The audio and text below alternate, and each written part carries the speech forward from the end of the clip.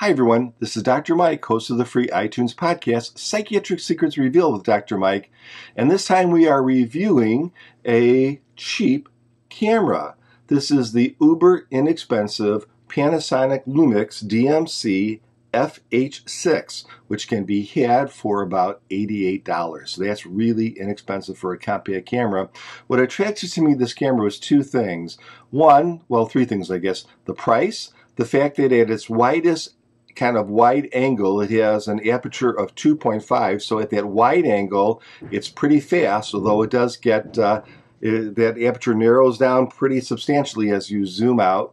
The other thing was that I was so impressed with the LZ200. That was the hybrid super zoom camera that I reviewed in an earlier video, and I was just amazed at how good this small sensor technology had gotten by using high quality sensors and good processing and good optics, and I wondered how that would compare with a very inexpensive camera like this. Did it kind of translate to the cheaper ones too?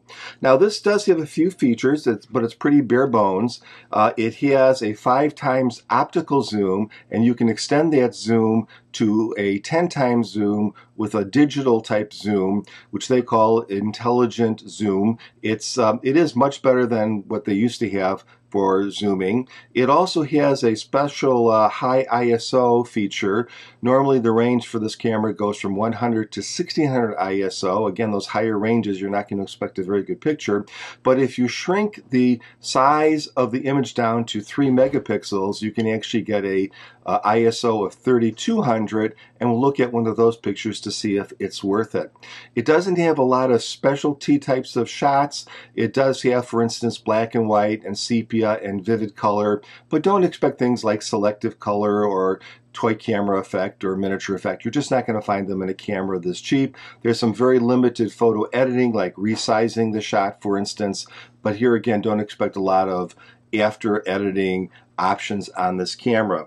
I think the camera itself worked reasonably well, and so what I think we're going to do now, oh, by the way, the display is, I think, 230,000 pixels, so relatively low resolution display. Display was okay in bright sun, but not in super bright sun. It was okay, basically. So let's take a look at some of the pictures, and I'll kind of walk you through them. We'll also look at a little video that was a low light video. So let me get into the right screen and we'll do that right now. Okay, this shows you just the wide angle lens. Here we are at an ISO of 160, 2.5 f at 1/250th of a second. Here we move into the 5 times optical zoom. It's definitely a zoom, but it's not phenomenal. And I'd say these pictures, these first two, kind of have a cell phone look. The leaves don't look particularly defined. It's a little flat looking. Here's my son. I think it's a fine picture. Again, if you look to the right, we have a lot of blown out sky and all of that. But not bad at all, and I think he looks better than a cell phone picture. This is that maple that I showed in an earlier video when I was looking at the LZ200. Now it's completely red. Some of the green has turned red, but here again I'm looking for fringing. When we do 100% crop, there is some purple fringing along the edges there, and you could see that in other pictures too. Not very objectionable, but it's really there. Here's a close-up of some leaves. I think the color rendition is good and they look quite pleasant indeed. And just for another close-up, here's a close-up of just part of a tree. Again, good definition, better than what I think you would expect with a cell phone. So I thought I would check out the 5 times optical zoom, and here's a frog that you will recognize from other videos that I've done. This is at 5 times, but you have the option to do this intelligent zoom, which is like a digital zoom, and that's this here. Now, if you look at this extremely closely, you'll definitely see some degradation, but this intelligent zoom is much, much better than the old style, just blow up the picture kind of a thing, and it really does a pretty fine job, and it's very usable, especially for posting. So I took a picture of this house again, and in this particular picture, I think we do have some slight barrel distortion towards the center of the picture. Here again, we're going to zoom into those flower pots at the base of the door, and we can't get nearly as close as we could with the LZ200, but it did a reasonably good job. Here's another shot that I take all the time, and I like this one because it kind of shows off how well the detail is on the camera, and I would say it certainly looks fine. Again, not as good as the LZ200. Here's a macro shot. Again, very nice job. Not absolutely crisp, but certainly good enough. And then over here, I wanted to see if the camera could pick up the fact that this was an action shot. Indeed, the camera did. This was done at an ISO of 250, and it shot it at 1/400th of a second, and it did freeze my son running. What it didn't do, however, is expose him properly. It really exposed the whole scene properly, but it left him underexposed. Now, of course, I could correct that in post-production, and I actually did do it, but I'm just not showing it here because I don't know if it's pertinent or not. Here's my favorite bridge again. This is at the widest sort of aperture, which is the equivalent of 24 millimeters. And if we completely zoom into the 5x zoom, this is the equivalent of 120 millimeters.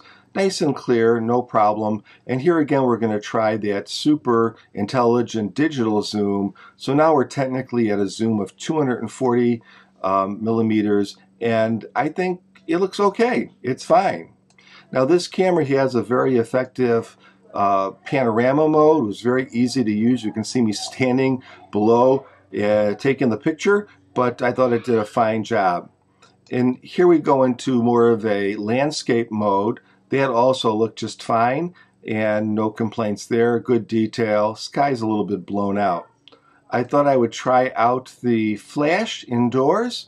Here again, a fine job, did a good job, didn't blow out his face, and I thought that worked quite well. And then here we move into a non-flash. This is at an ISO of 400 with an f of 4.1, and I'm zoomed into 61 millimeters, so I'm zoomed in a bit, and it worked just fine. So I thought I would check out that super high ISO mode, and this gives you a much smaller file size, a much smaller picture, and this particular picture is at 3 megapixels. It doesn't look too terrible, but when you look at it even a little closer up, you can see a lot of degradation of the photo, and I think it should only be used for emergency use. But if you needed to get that shot at a real high ISO, you could use it. It's passable, and I think the noise is suppressed reasonably well, although you definitely see some noise too. I also thought I would check out the flaring, and you can see shooting this leaf with the bright sun off to the upper left. Definitely there's some flaring that occurs. Again, not particularly shocking with a camera of this type. So let me get out of this screen, and we're back again. And so overall, the picture quality is good. It cannot match the picture quality of the LZ200, which also has a 1/2.3 sensor, but obviously a much more sophisticated sensor and a lot better processing, but not too bad. Definitely better than a cell phone in most of the pictures, and as good as a cell phone in a few of the pictures, as I kind of pointed out. So let's take a look at a video. The video was shot at 720p, which is the maximum that this camera will shoot at. It has a mono microphone, of course, no mic jack input, and we're going to do this at low light. It's going to be my usual piano shot because I think that does a good job at checking out how well the audio works in the camera. So let's take a look at that now.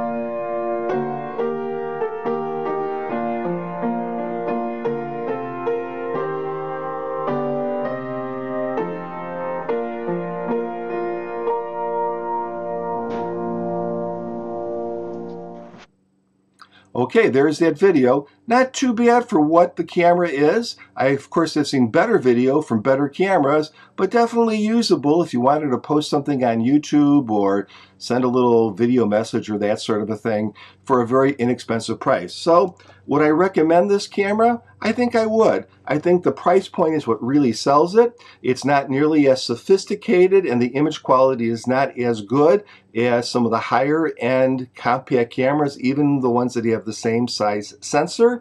But that's what you would expect at this price point, and I do think it takes pictures better than what you would see with your typical cell phone. So thumbs up for this at its price, but if you wanted to spend a little more, you're definitely going to get a better camera if you kind of go up maybe $100 or so. Take care, and please give my podcast a listen. It's called Psychiatric Secrets Revealed with Dr. Mike. It's on iTunes and other pod-catching sites. Bye.